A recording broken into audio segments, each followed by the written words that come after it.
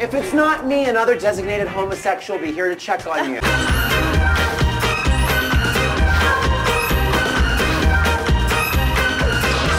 That's gay. Last week on The Real Housewives of Atlanta, Lisa visited her dead brother's grave for the very first time. I visited the gravesite, finally. How was that? Was that hard? It was. I think I've been running. Why you say that? It's just the realness. It's like in your face and you have to deal with it. Lisa, you do not have to deal with the realness. Bring on the gay! Look who it is! Oh, I've been running this. So sometimes you feel like a nut and Almond Joy jokes! Let's face it, nothing turns tragedy into comedy like gayness. It's what we call in the entertainment world the gay ex-machina. In times of great personal need, there are gay men who exist in TV and film whose purpose it is to fix stuff for straight people. Problem too tough for Ari? Lloyd sweeps in to save the day. Does Jack Donaghy need protection? Jonathan's there. The Fab Five knew this all too well. Every single week for 4 years, just when single men were at their lowest, messiest point, the men on Queer Eye would fly in to save the day. Well, hello! If it's not me, another designated homosexual will be here to check on you.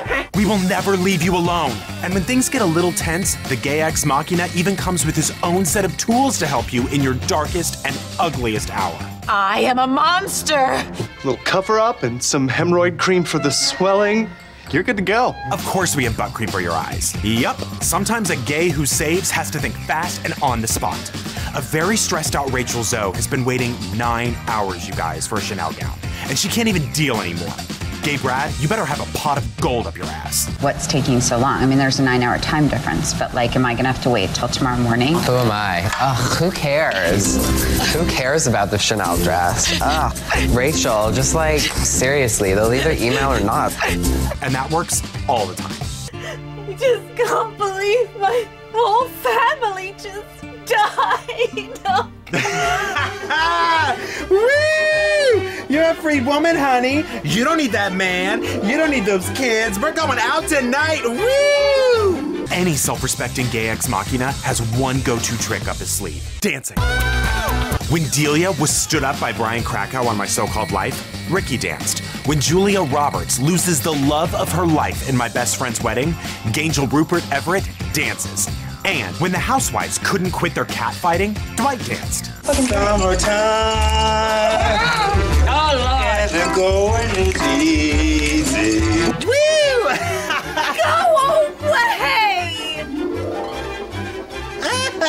So remember, America, we gays know tragedy. Before we came out, we had to eat pussy. We can laugh our way out of anything. That's gay.